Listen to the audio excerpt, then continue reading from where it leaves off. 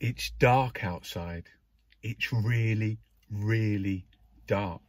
We have a Tory government, Boris Johnson, Cummings. We have a coup, a takeover. They don't even know what they're doing.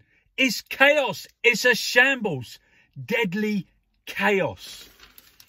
Curfew's doing more harm than good. Students trapped in halls, local lockdowns, a muddle of utterly confusing laws, rules and guidelines.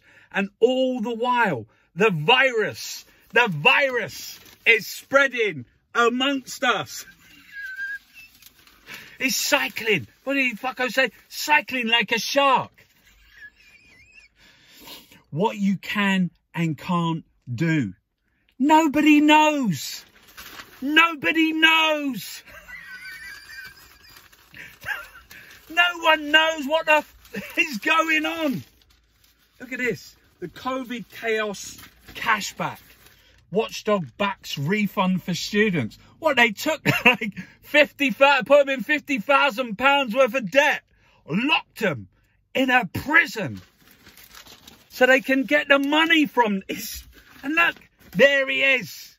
Fucko the clown. Out. Playing cricket. All he cares about is his grace and favour. All he cares about is that the gravy continues to drip off the chin of the hoity-toity, of the Etonian, of the royal banking elite. The Queen's in her castle.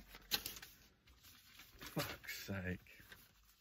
Pressure growth. Look, 10 p.m. And they said, yeah, but you got to shut. You got to shut. You got to shut the Co-op and the Sainsbury's and the Tesco and the little local ones. They're all queuing for beer. It's carnage. It's a mess. It's chaos. We're still in September.